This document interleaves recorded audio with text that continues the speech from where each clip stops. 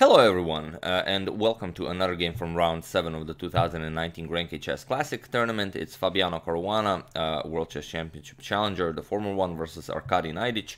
And we already seen one game where Carlsen defeated Levon Aronian and again took the lead. So let's see how this game went. And we do have some nice footage from the GRENKE Chess Classic video team. So let's just check it out before enjoying the game. Here we have nice footage of Naiditsch pondering on the position. The camera is a bit going around, but that's all right, just for us to enjoy. And also we have some nice footage of Caruana. There you have it, chilling in front of some bananas, apples, grapefruits. There's some candy there, some blurry booze in the background. Just some, nice footage. So there you have it. And yeah, let's check out the game. Caruana has the white pieces and he opens with d4. Sorry about that. We have knight to f6. c4 and now e6, and here Caruana goes for g3, so we will not be having the queen's gambit decline. Caruana opts for some Catalan setup. We have d5 by black and bishop to g2 and bishop to b4 check. Caruana blocks with knight d2 and Naiditsch castles. We have knight to f3 and d captures on c4 only now. And this game will follow a game that Caruana already played. Caruana already played this exact same setup in 2009 against Zoltan Almasi, where that game was drawn, and also in 2010 in Amsterdam, Caruana played it against Boris Gelfand, where Caruana lost this game. So Naiditsch came very well prepared. Caruana castles with b5 now, defending the c4 pawn, and now pretty much always if black decides to defend his c4 pawn, you want to attack the base of the pawn chain with a flank pawn.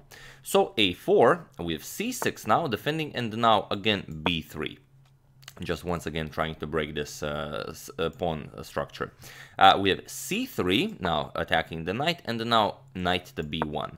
And here just bishop to b7 developing, and queen to c2 by Caruana.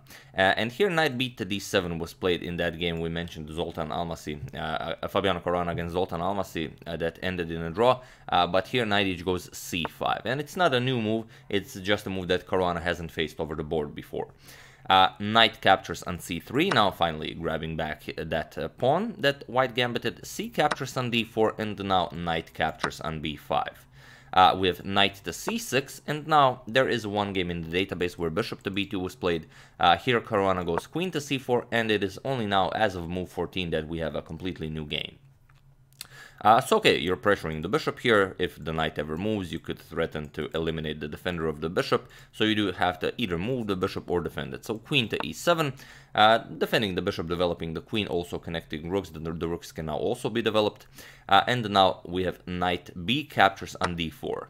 And now black could go into some series of trades, but Naiditsch wants to keep everything on the board. He's a very creative player.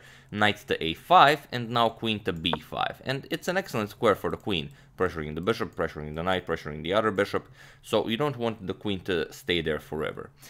Rook f to d8, Naiditsch develops the rook, and now comes bishop to f4, just a nice square for the bishop. And here bishop to c3, getting the bishop out of this b4 square, attacking the rook, and also pressuring the knight on d4. We have rook a to c1, just getting the rook out of harm's way, threatening to capture the bishop, which would also eliminate the defender of the knight here. So here Naiditsch has to decide what to do here. It's a very complicated position, and there is one line which pretty much forces a draw, but it's a really long line, and it's hard to say if Naiditsch considered it. Of course he has, but maybe he didn't like the outcome of a drawish endgame, or maybe he just didn't feel like calculating all that much. But there is this line of bishop captures on d4, knight captures on d4, and now bishop captures on g2, where white would have this in between rook to c7, as that's why the bishop is on f4, queen to a3, pressuring the b3 pawn, king captures on g2, rook captures on d4, queen captures on a5, and now queen captures on b3.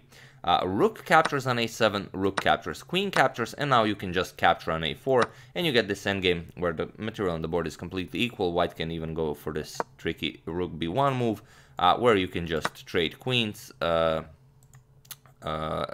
captures on b3, and you get this endgame where material is completely equal. It's a bishop against a knight with rooks on the board, 4 pawns each. it's possible. It's hard to say. If Naiditsch saw this, maybe he would like this endgame with the black against Fabiano Caruana, but he decides to keep everything on the board. He plays a6, kicks away the queen, queen to e5, and only now does he go for bishop captures on f3. We have bishop captures, and now bishop captures on d4. Queen captures on a5, and now knight to d5, preventing this bishop from attacking the rook on a8, and now Caruana finds an excellent move, and that is bishop to c7. Just trying to get this rook away from the defense of the knight, then captures can happen. Naiditsch cannot leave the d file, he has to keep it there, rook to d7, and now comes e3.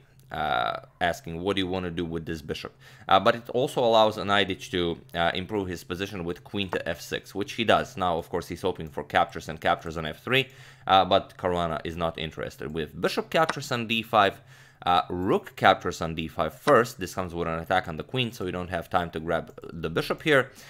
Queen to b4, and now comes bishop to b2, getting the rook bishop out of harm's way, attacking the rook on c1.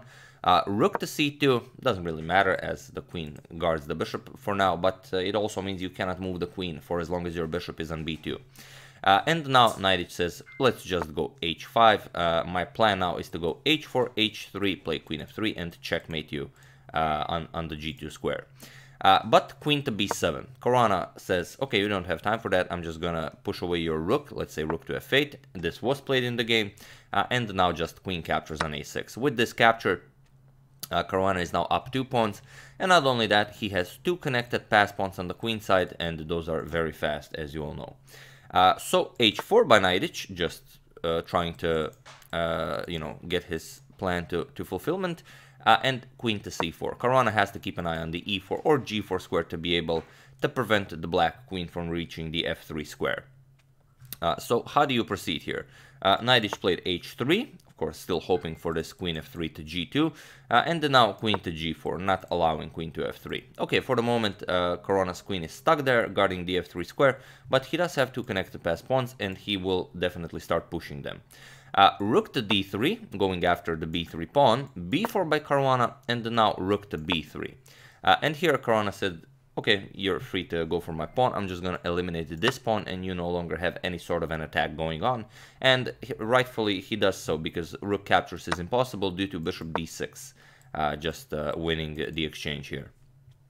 So after queen captures on h3, we have rook to a8, and now comes b5, just pushing that pawn, and it was actually in this position on move 33 that Arkadij Naiditsch resigned the game. He no longer has any counterplay, he no longer has an attack, and there's really not all that much to do here. If you go for rook captures on a4, which is possible, it simply doesn't work, because here, well, it's a nice little tactic. Feel free to pause the video and try to see why you cannot capture on a4. I'll give you a couple of seconds, as it is a very nice Sunday. It's sunny outside, you know, do enjoy the position. For those of you who were able to do it, you are an excellent creator of nasty discoveries, and for those of you who just want to enjoy the show, just bishop e5. Of course, now you see that the queen controls the entire h file. Black queen is under attack, and whatever you do, rook to c8 will be a deadly move. So whatever you do, either you will grab the bishop and you will receive check, which is also checkmate, as the king has nowhere to go, or you might try queen to d8. Yes, you're preventing rook from reaching this c8 square, but now just bishop captures or rook captures, doesn't really matter. You can just capture, capture, capture, and now you are up a piece. You still have your pass pawn. It's a completely winning endgame for white. So Naiditsch realized this, and after this b5 by Caruana, he simply resigned the game. An excellent victory for Caruana, and he does, as he is the winner of the GRENKE Chess Classic 2018, he's still trying to catch up to Magnus. We do have the standings here. Carlsen, after yet another victory, he's 5.5 out of 7. Then Caruana in second place with 4.5. Then Peter Svidler and Maxime Vachier-Lagrave with 4. With 3.5, we have Viswanathan Anand, Arkadij Naiditsch, and Levon Aronian. With 2.5, Francisco Valeo Pons. And also in last place with 2 points, Georg Mayer and Vincent Keimer. Keimer, after winning his game against Georg Mayer, he also drew against Levon Aronian, and in this round he drew against Peter Svidler. So it seems that those tough rounds in the beginning against Carlsen, Caruana, Anand, and Naiditsch really paid off, as now Vincent seems unstoppable. So we'll see. 2 more rounds to go. What will Vincent do? Will be very interesting to see. I would like to thank Javier Victoria, Lucas Novak, Harry Potter, Jarl Tayan, and Aniket Modi for your contribution to my channel. Thank you a lot, I really appreciate it. As usual, you can check 2 of my previous videos here. Thank you all for watching, and I will see you soon, hopefully with some more interesting content. And for the end of this video, let's just enjoy one more time this very soothing footage of Caruana chilling in front of some fruits and booze. So there we have it. Once again, thank you all. I will see you soon, and have an excellent rest of your Sunday.